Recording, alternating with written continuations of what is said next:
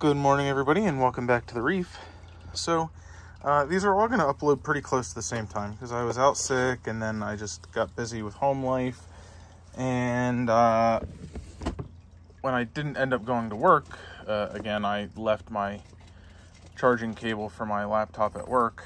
So I didn't exactly have any way to charge my laptop to post all the videos. But the videos have been being created. They're just not there. You know what I mean? Like online. So we're gonna do more brine shrimp. I'm gonna show you guys what my process is. If you can see,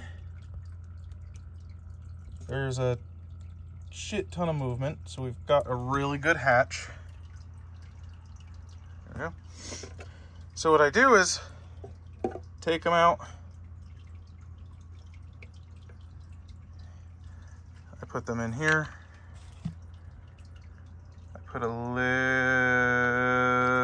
water on them. I drain that water back into here. And then I plop it upside down.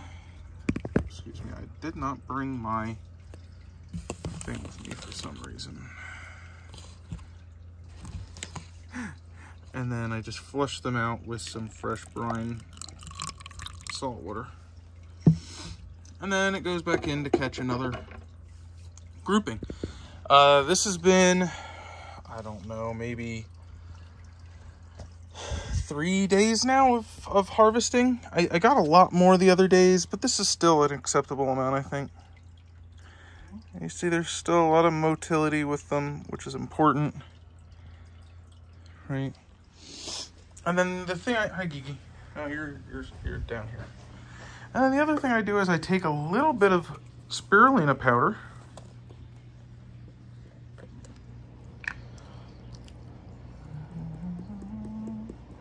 I just put a little bit in. Not a lot, just a little. And I mix it around so that it's like in the water column. It's not just, because remember, it's hydrophobic. So we need to kind of encourage it to join the water. So mix it around a little bit. And then I just let it sit like that, and I let them eat.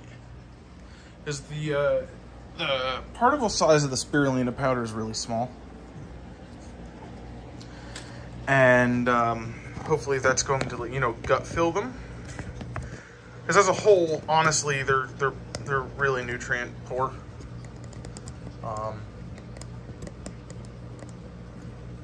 Like they're good belly filler, but as far as like nutrient, they're not the densest food that you can have. They're better than like a little older ones.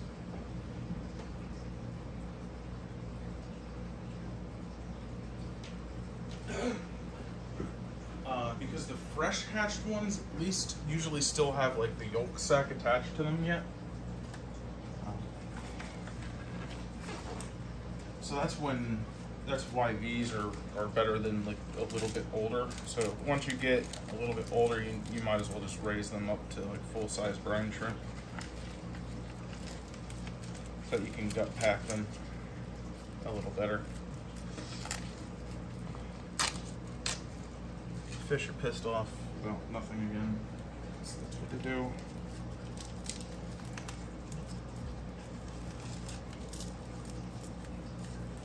But I was gonna find Maui. I'm not entirely certain where his little butt is scavenging right now. Let me look. Oh, he's over in his car. He loves hunting over here, over on this side of the tank. He's right there behind the torch.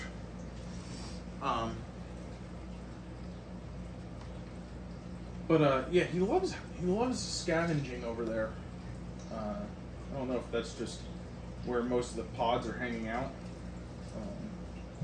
I still look on the panel every day just to see what our population's like. To judge off of that and they're still just a gigantic, enormous amount of them swarming all over the panels. So if they're all over the panels, that means they're all over the rock and they're all over the sand.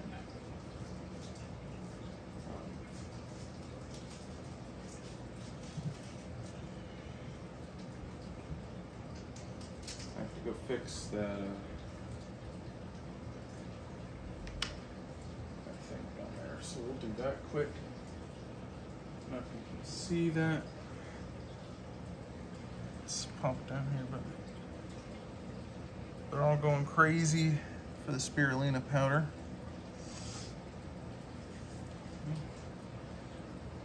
Anytime that we can find a shortcut or another way to get more nutrition into our fish's bellies without adding an extra meal is always a huge benefit. Right? So if we add more meals, well, that's got to go somewhere, right? And it comes out usually in poop.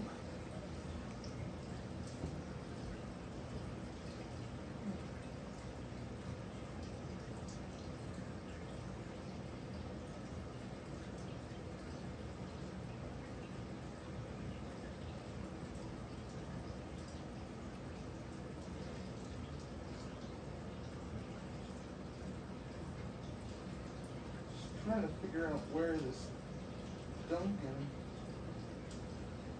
wedged in. Oh, there.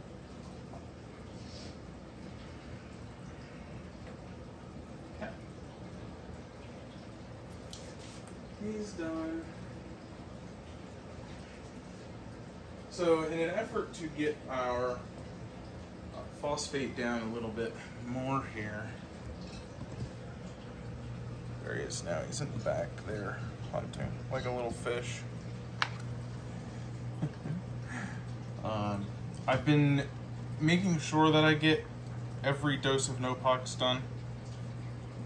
And that's 20 milliliters a day. Every day.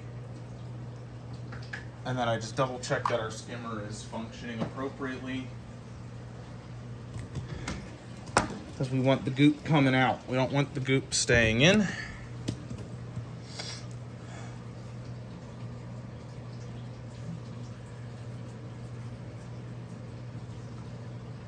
And then I'll show you what I do for feeding with our homemade feeder. I need our syringe.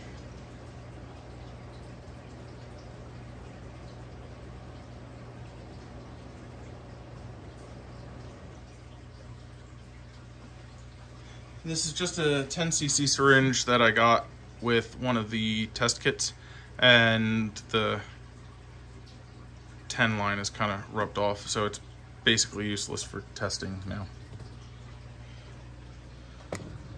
But here's my tube for the feeder. We're just gonna suck up as much as we can fit into one. I'll push it in. Fast, slow, doesn't really matter. Just that it goes in.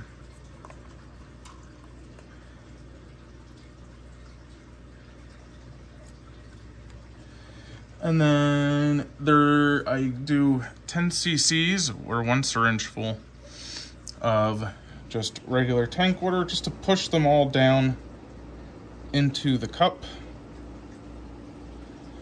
And then I simply just loop our hose back in to there. Then I rinse the cup out, and the fish in the rest of the tank get to scavenge at whatever I didn't get out of the cup.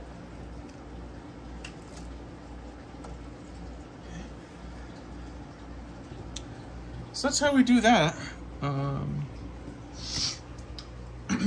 We can take a quick peek and see if we can see them peeking their heads out. You can see that the crabs have gathered that there's food to be had here. So they come over. Not ideal, but acceptable. And Maui is hunting anyways. So that's all I've got for today. If you have any questions about hatching brine shrimp, let me know. Leave a comment below, leave a like, and we'll see you tomorrow.